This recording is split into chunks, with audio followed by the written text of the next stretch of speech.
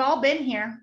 Our hospice patients don't get all the care that they deserve and all the services that you can provide in hospice because they just got to us too late. The length of stay is really short.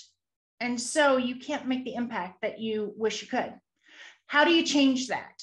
Well, this is a dialogue that we have every day with the reps that we manage and coach in hospice. And the best way to do that is to use the last example of a patient that they gave you that didn't get all the benefits, and juxtapose that with a patient that did get the benefits. Now, where do you find this? Well, it's really easy.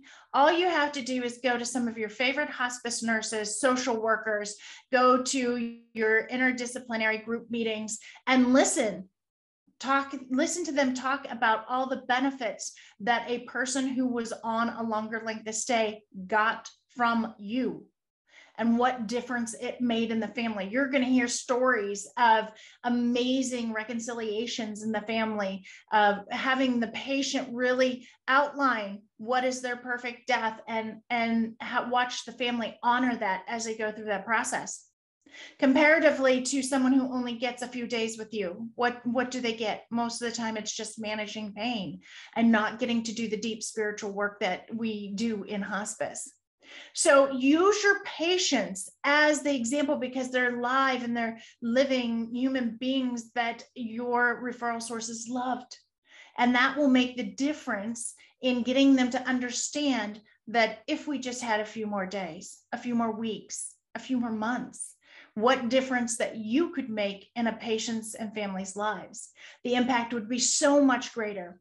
So my answer to you is get real live patient vignettes from your own hospice, use them to your advantage with your referral sources and talk to them. Many of you do what we call death calls, which is letting the referral source and their PCP know that this patient passed. Don't just let them know they passed. Share the story on how you made their life better. And if you could or needed more days, what could you have done differently? And ask them to be on the lookout for that type of patient a little bit earlier. It will make an impact or make an imprint in their brain so that you can then ask for those patients like Mrs. Jones and get them earlier. We teach this all on the Roadmap to Referrals. If you haven't heard of it yet, please jump on Mike at Home Care Sales email and get on his calendar to see what the Roadmap to Referrals is all about.